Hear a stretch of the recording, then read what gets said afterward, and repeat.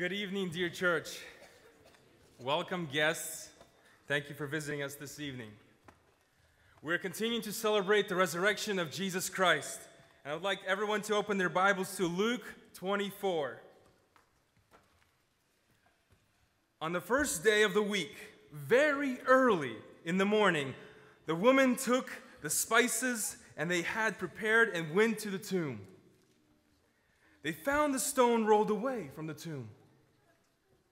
But when they entered, they did not find the body of the Lord Jesus.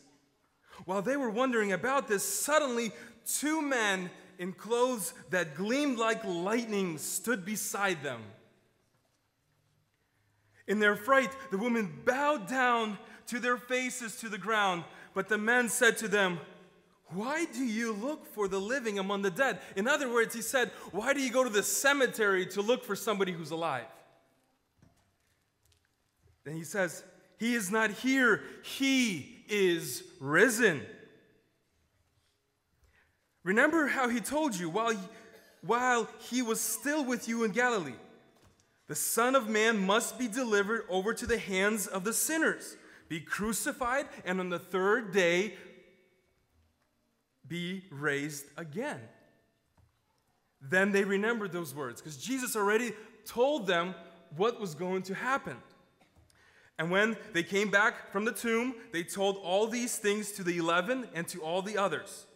It was Mary Magdalene, Joanna, Mary, the mother of James, and the others with them who told this to the apostles. But look, the apostles' reactions.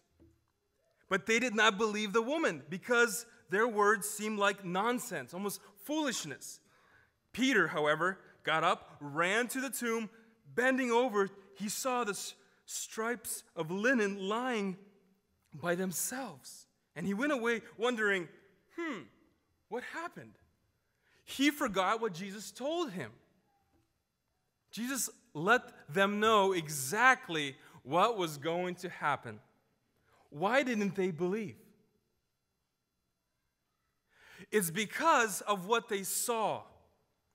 They saw Jesus being beaten. Then they saw them lifting Jesus to the cross. Then they saw Jesus dying on the cross, going to the tomb.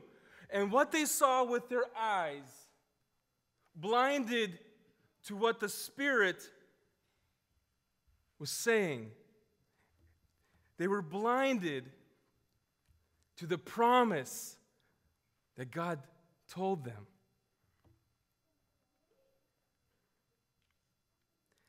And we know that when we read a little further in verse 27, doubting Thomas, then he said to Thomas, "Put your fingers right here," he said to him. Reach your hand and put it into my side. He said, "Stop doubting and believe."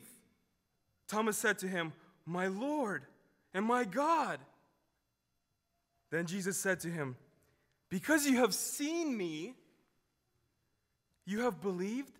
But look what he says. "Blessed are those who have not seen and yet have believed." We didn't see Jesus on the cross. We didn't see Jesus beaten. We didn't see Jesus die.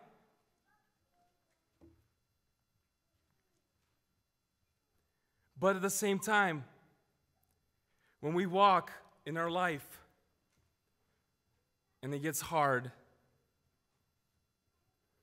and what we see with our eyes sometimes lie to us because we are blinded with our spirit about the promises that God told us.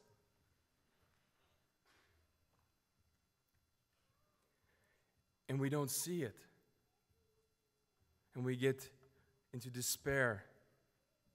We get into depression because we feel like Jesus is not next to us. We can live our whole life having two eyes, but be blind to what the Spirit of God tells us.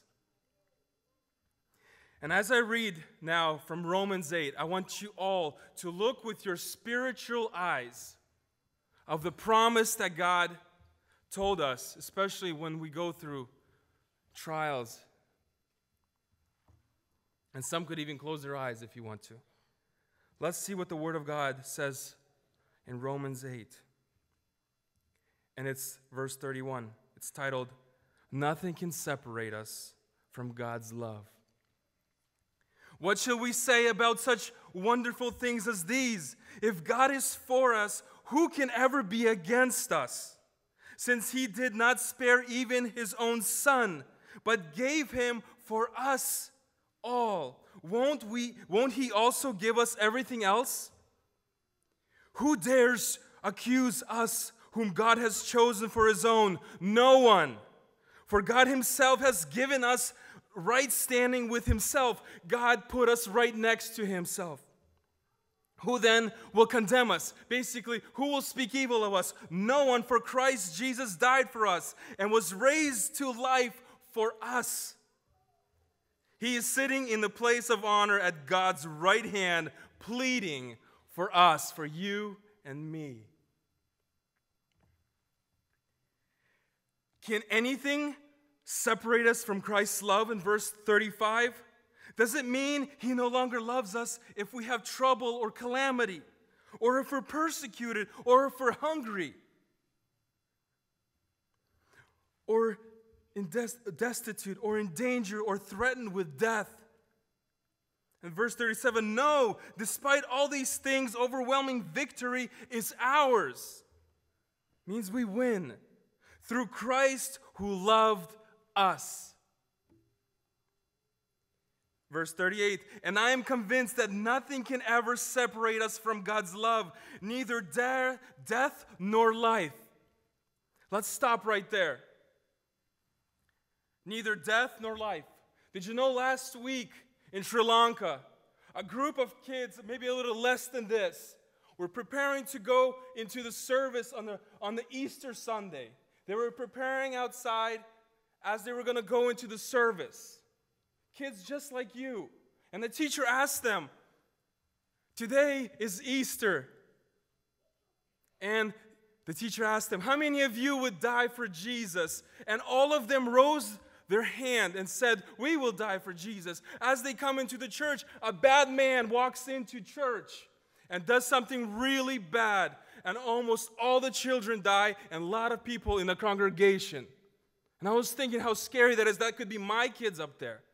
And with my parental eyes looking at those kids and seeing that bad situation and where you think where Jesus is. Neither death nor life, neither angels or demons, neither our fears for today nor our worries about tomorrow, not even the powers of hell can separate us from God's love. No power in the sky above or in the earth below. Indeed, nothing in creation will ever be able to separate us from the love of God that is revealed in Christ Jesus our Lord. Nothing can separate us from God's love. Do you believe? Can you see Jesus with your spiritual eyes? Because we can't see him with our physical eyes, I could tell you that. If we do, we are safe. And I want to end in these words as he said to Thomas, blessed are those who have not seen and yet have believed. Amen.